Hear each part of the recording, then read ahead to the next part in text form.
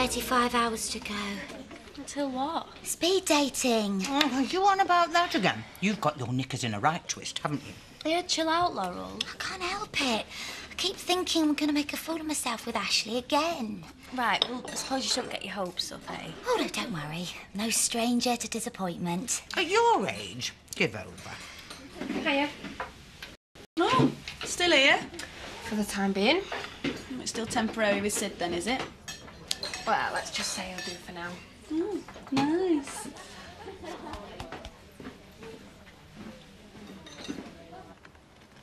Come on, Dad. Don't be so eager. You're about to be bowled out for a duck. Come on, then. Give me a chance. You wouldn't rush Darren Goff. Damn. Do you want to play or not? Look, your luck's in. Just got a touch of cramp, so why don't you go and set up that new computer game and I'll thrash you at that instead. Okay.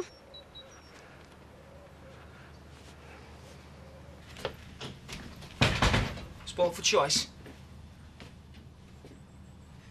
Does Sid have any idea of what he's getting himself into? Such as? The fact that you can't keep your hands to yourself. Well, I learned that from the master. Only you made it easy for me because I didn't really care that much about you at the end. Oh, I see. So that's why he decided to cheat on me, one of my best mates, is it? Yeah, well, at least Sid wasn't having a psychotic episode when I slept with him. Oh, that's below the belt. Even for you. I'd say Sid must have been mad to take you on again. Yeah, well, I don't care what you say. Well, maybe I'm telling the wrong person. You are? Perhaps I should tell Sid that you're only with him until something better comes along. You wouldn't dare.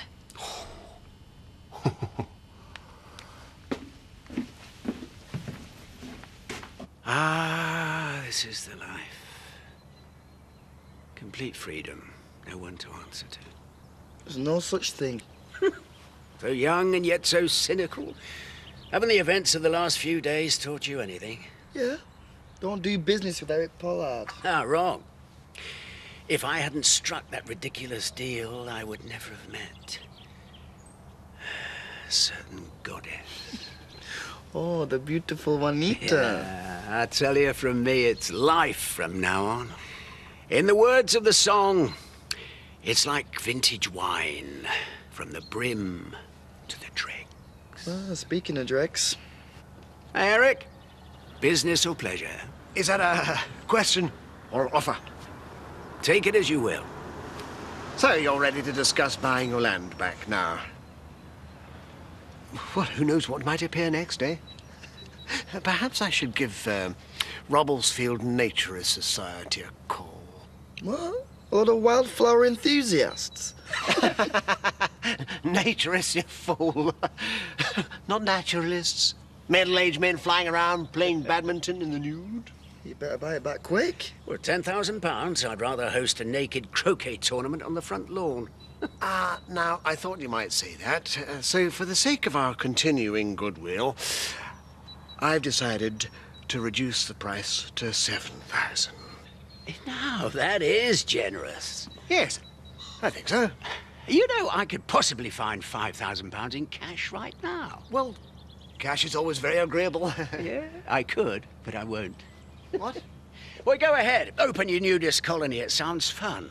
Live and let live. That's what I say, Eric. Have you thought about this? No, not really. But I'm sure I can find better ways to spend £5,000. I warn you, this is a one-time offer only. You'll be sorry. You know, Eric, somehow, I don't think I will. Here we are. Thanks. What's a nice man like you doing in a place like this? What? You could ask that tomorrow. Could be one of your questions. Stop going on about the damn speed dating. You know, the more you go on about it, the less likely I am to do it. You can't back out now. Yes, I can. As a matter of fact, I think I will. I can't face it. Face what? You're meeting men, not being thrown to the lions. Oh, don't be so sure. Anyway, you'll have big bad Ashley Thomas there to protect you. Diane, don't be cruel. Well, Ashley going speed dating. I mean, it takes him 3 minutes just to say good morning. Are you sure I can't come and watch? It is not a spectator sport. In that case, you definitely have to go so you can come back and tell me about it.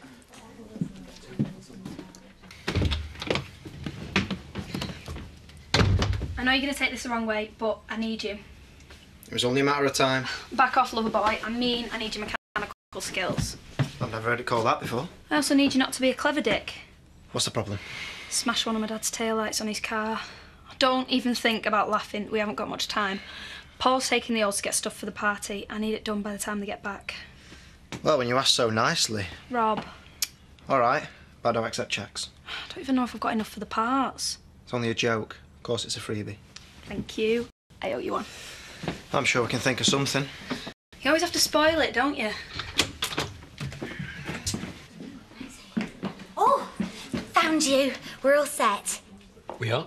Speed dating, it's all booked. Ah, thank you. It's my pleasure. Now, if there's ever anything else... Well, there is something. Yes. I wondered if you fancied having a bit of a practice. This 3-minute date thing has me quite nervous. Oh, don't worry. You just have to have your key questions ready. My what? I'll guide you through. We'll have a full rehearsal in here, 1 o'clock. OK. Oh.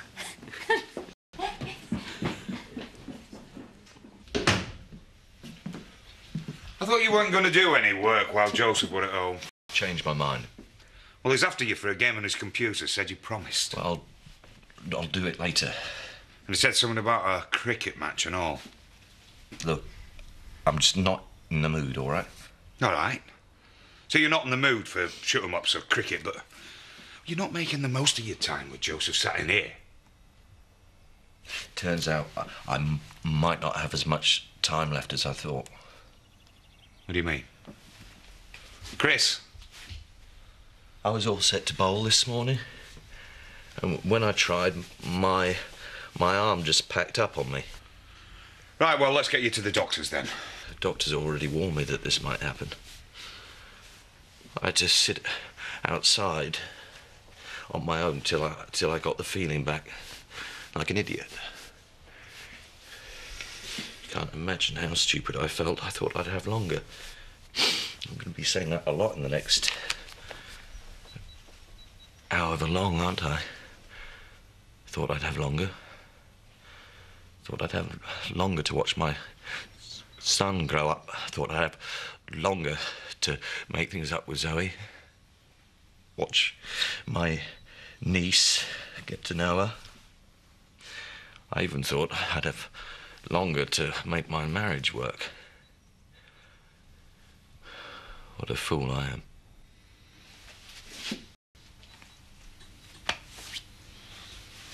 Is there anything I can help you with? No, we've got it. Should see the get-up I've got for tomorrow. I am going to be hip and funky. Shouldn't that be hysterically funny? Either way, we've got a laugh on. So what have you two been up to, eh? Nothing much. Just hanging around. I see. So, you didn't do any repairs? No car maintenance. A little light work. How did you know? Oh, I told you. Your mother sees all, hears all, and knows all. And you left the box to the new light in the drive. Listen, it was an accident, but it's all sorted now. I take it it's your handiwork? Well, it looked like a sound job to me. Me too. I might call on you next time Elaine decides to play Demolition Derby. Said it was an accident. We know. Just thank your lucky stars Robert was here to come to your rescue. I thought gentlemen were a dying breed. Right, I've done the bathroom, the bedrooms and the landing. Can I leave you two to sort the rest out? Yeah, no problem. Why, where are you going? I've got to get ready. I thought you weren't speeding until tomorrow night. There's been a development. Ashley needs me. For what? We're going to have a practice date. Just me and him, like the real thing, but lunchtime. Oh, so you're thinking... Better make hay while the sun shines. Carpe diem. That's what I say. Look, just tell me what help you need. That's what I'm here for. I don't want people wringing their hands over me. It's my job to help you. Joseph wanted to spend some other holidays with a friend of his on the coast. I want you to drive him there. I thought you wanted to spend some quality time with him. The events of this morning, hardly quality. Tomorrow it could be the other arm, both arms. I could go blind. Joseph could find me having a fit on the floor. So you're just going to send him away? I'm trying to keep things as normal as possible for my son. Can you understand that? Yeah, I suppose. Look, this is going to sound harsh, but you might not have a choice soon. There's always a choice. Would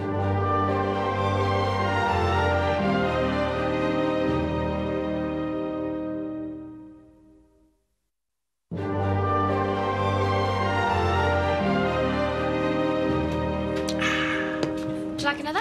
Why not? And make it a large one. And Louise, have one for yourself. Thank you. Has the magic of Juanita lingered? Yeah, well, you could say that. Meeting her was definitely a good omen. In fact, it was my lucky charm. Seth, would you mind if I have a little look at this? Help yourself. And if Betty asks, I'm only looking at the pictures. Only I've got the itch. All right, have an itch if you've someone to scratch it with. How about, $5 grand? That should give you some relief. Look! Grand attraction. Now tell me that's not serendipity. Grand attraction. Put it all on. Well, when you said you had $5 grand, I didn't expect you to hand it over. Yeah, well, it's my mad money. Mad's the word. It's the last you're going to see of this. I think you ought to get Seth a pint. I think he needs it. Okay.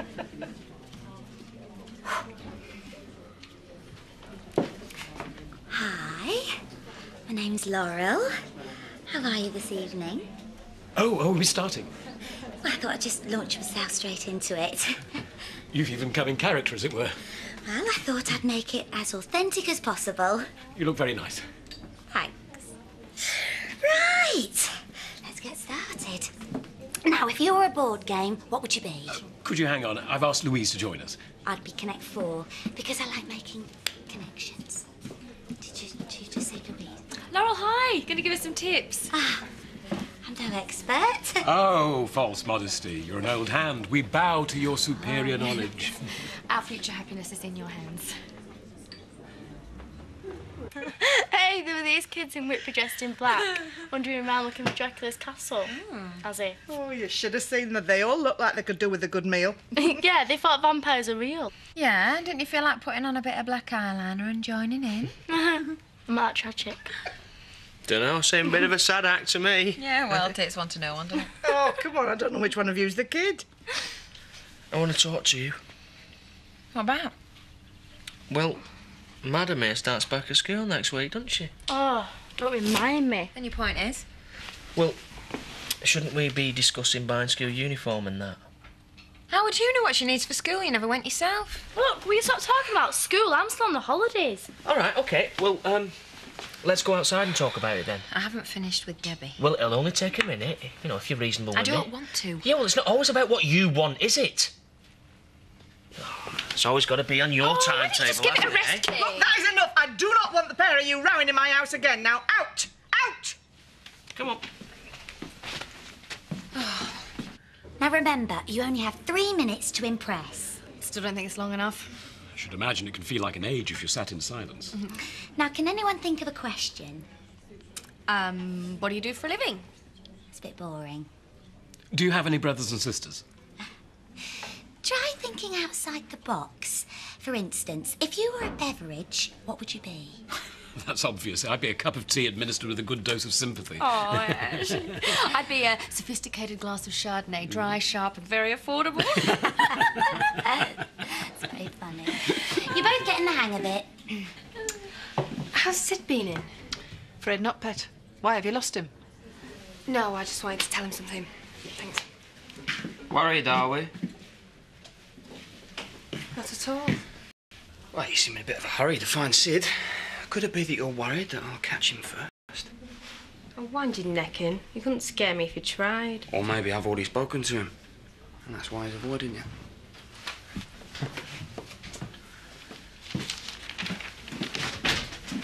Don't you ever show me up like that again. What? Let's go outside and talk about school uniforms. Even Debbie won't believe that. Yeah, well, it was the only way I could get you alone. You only get me alone when I want you to. Do you hear me? And there's me thinking you handled things pretty well in front of Chris yesterday. Yeah, well, it wasn't easy. I hate seeing you with him. Well, I'm married to him, so get used to it. Oh, you call that a marriage? And what would you call it? A joke.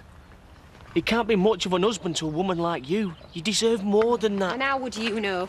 Well, you and I haven't exactly been playing tiddlywinks the last few days.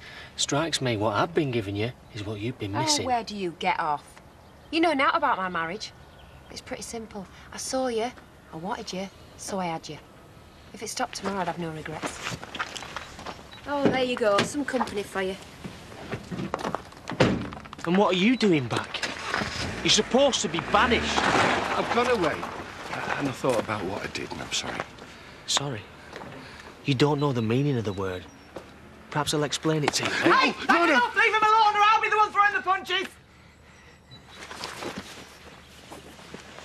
What's got him in a strop?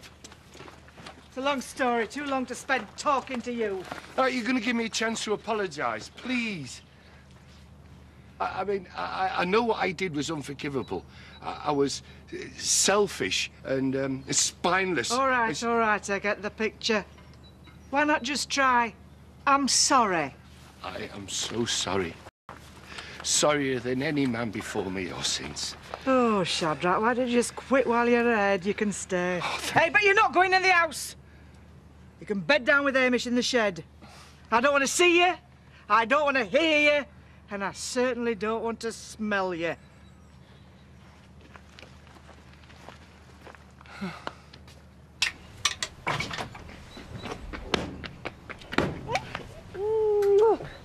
Oh, we're looking everywhere for you. Well, I'm glad you found me. I've decided to stay with you.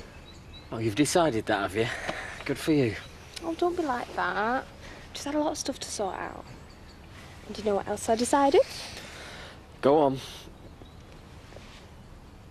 I do love you. That's all I needed to hear.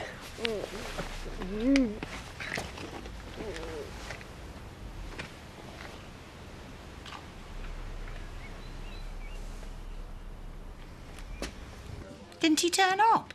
No, he was there. And? And Louise. Nicola was right. I'm on a hiding to nothing. That sour-faced little madam, what does she know? And you never see her with a fella. He's gonna think I'm some sort of desperado who can't get a date. And I'm gonna look stupid again.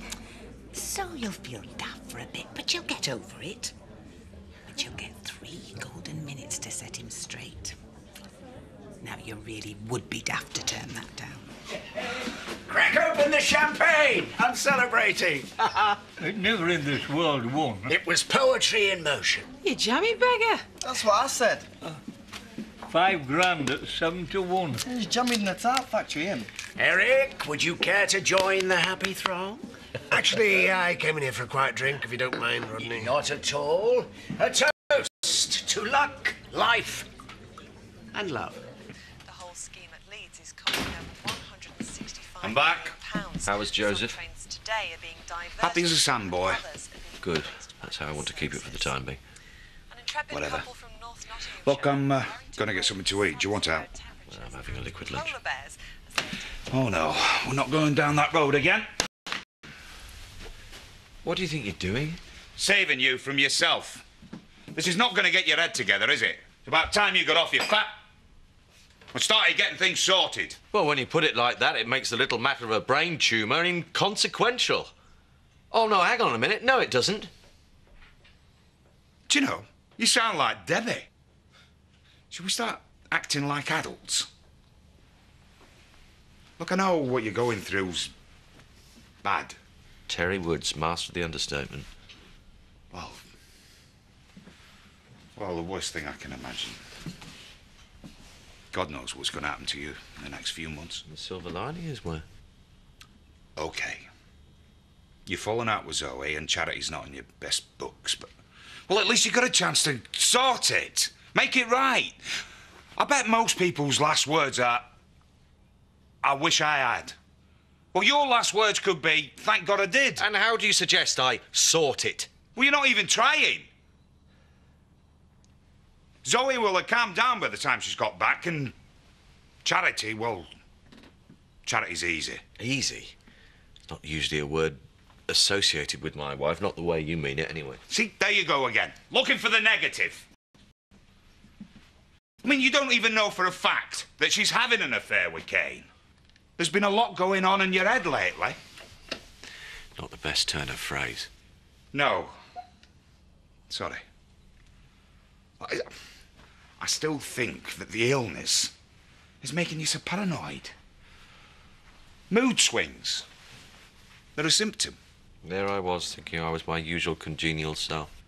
Well, you're hardly the glass is half empty sort of bloke, are you? I mean, you're more the glass is empty and it was probably full of spit any road. Which, when you come to think about it, is ironic, really. Because you're loaded. You got a great son. Beautiful wife. I appreciate your honesty.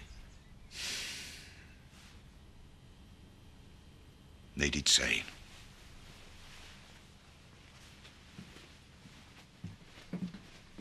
Hey, why don't you join us at the bar? My dad's feeling generous and who knows how long that'll last. No thanks. You're not still winding yourself up about Ashley and this speed dating? I can't get him out of my head. When will you learn? You've had months to impress him. What difference is 3 minutes going to make? Because it's going to be my 3 minutes without any interruptions from parishioners or barmaids. I don't care what you say. I'm going to go for it. You're setting yourself up for a fall. And I get straight back on my feet. I know I could make Ashley very happy, and that can only be a good thing, and I don't care how long it takes, but I'm going to make him see. Are you going to wish me luck? Suppose so. Good. Right. Any more champagne left? Because I feel like celebrating.